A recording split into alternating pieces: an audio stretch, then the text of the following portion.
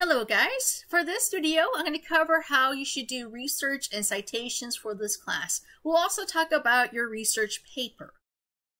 Let me talk about my expectations far as your research paper goes. One thing I expect is your sources should have named authors. By named authors, I want to know specifically who wrote that article.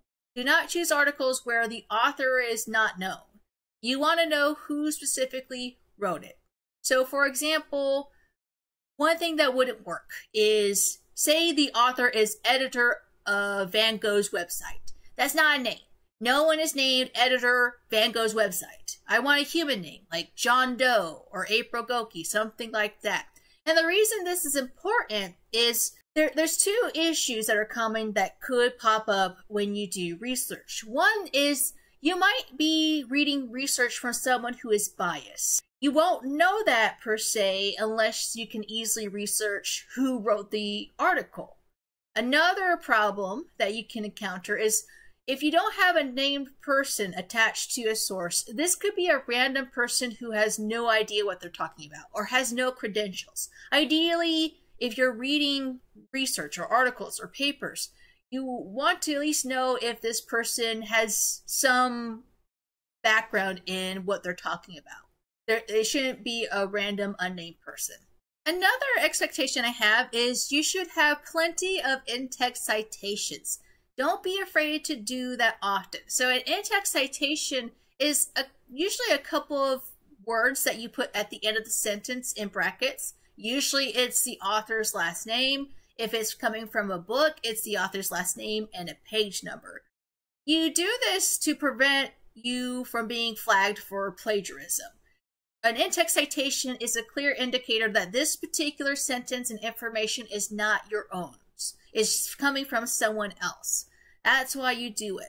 You must also have a works cited page. That is a separate page where you put all the information about your resources in.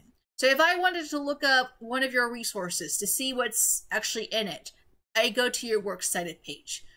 The last major requirement is there should be no quotes. You should paraphrase all the information you are using. You should take any information you're taking from some other source and put it in your own words.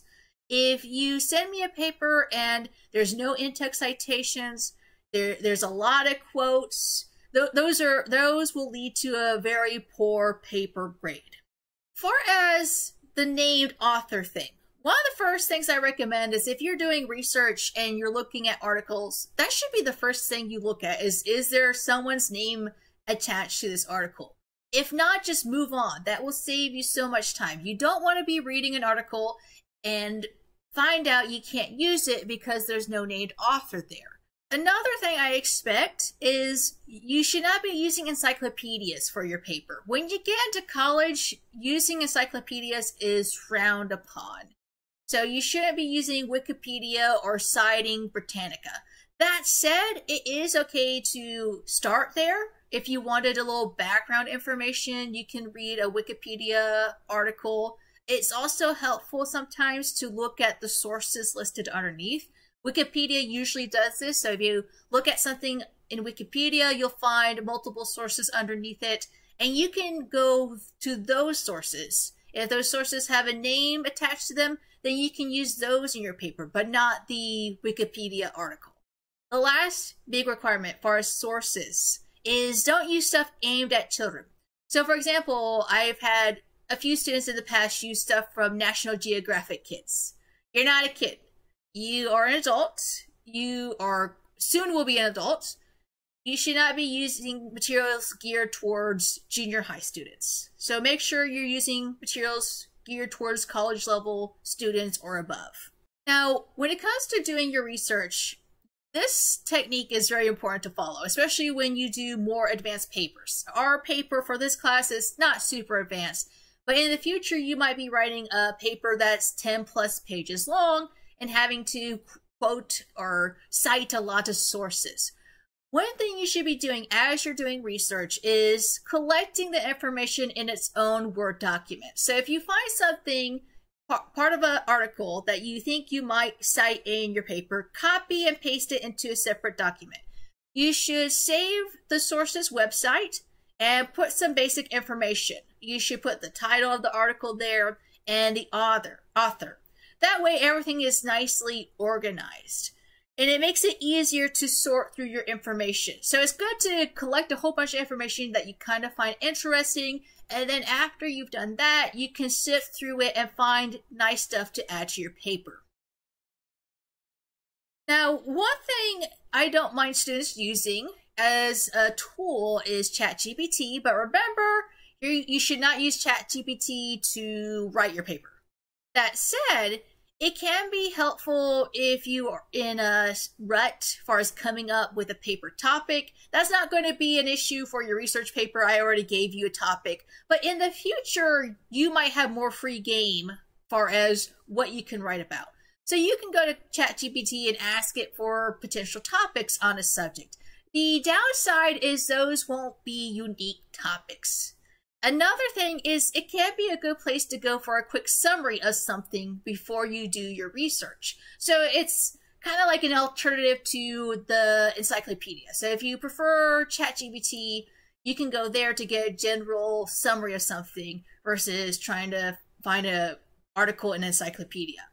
The other thing is it can be good for editing papers. We talked about this in the past. I mentioned this online. But there are some downsides. The biggest downside is your paper may be flagged for AI usage. So if you ever submit a paper where you use a website to edit it, to get out the mistakes, you always want to save your rough drafts. Honestly, if you can avoid using ChatGPT to edit your papers, that's the best scenario, especially in the long term. One thing that does happen is sometimes there's been stories of people using ChatGPT to write their cover letters for their jobs. And there have been a significant number of people that lost their job or were not accepted or hired for that position because their cover letter was flagged for ChatGPT usage. That can happen even if you did write your cover letter, but you use an AI to fix it. Sometimes you get those false flags. So it's best if you can avoid it to not use it, but if you do end up using it, I personally don't mind, but always turn in your rough draft, the draft that hasn't been fixed by a website or AI, and then turn in your final draft. The cons with ChatGPT is, unfortunately, you cannot use it to find sources. The database for ChatGPT is a bit out of date. So if you were to use it and it were to give you some sources, all the links would be broken. Another issue is if you're using ChatGPT to get some general information, one of the other big downsides is you don't know who is the source. So ChatGPT will regurgitate a lot of stuff from the internet, and you don't know exactly where that is coming from. You know, it's kind of the same issue of not having a named author as far as ChatGPT goes. Now let's take some time talking about how to do in-text citations. I have an example of an in-text citation coming from a book. If you have the textbook, feel free to use that as one of your sources. That's totally fine. Below I have a sentence that I have paraphrased. So remember, whenever you're using stuff from an article or a book, you need to put it in your own words. At the end of that sentence, you'll put in brackets the author's last name and the page number. There's no commas. Feel free to do that as much as you want. If it's any information that's not yours, feel free to put a citation there. And honestly, it'll help you with word count too. So it's kind of a win-win. It protects you from plagiarism, and it helps you a tiny bit with word count. Now, if you are citing an article, then you just need to do the last name. So if you're doing articles online, remember, you want to see if it first has an author. So when I was looking up this artist, Berthe Morisot, The Cradle, before I read this article, I made sure that there was an author, and I saw this was written by Norma Smith. So if I'm citing something from this article, I just put the author's last name. So if it's not a book or a journal, so sometimes you'll find journals online that are digital versions of something that was copied or printed out. you would still use a page number. So if it's a journal and there's page numbers in it, even if it's, say, online, you should put the page number there. But if it's just a regular article, like we see here, it's just the last name.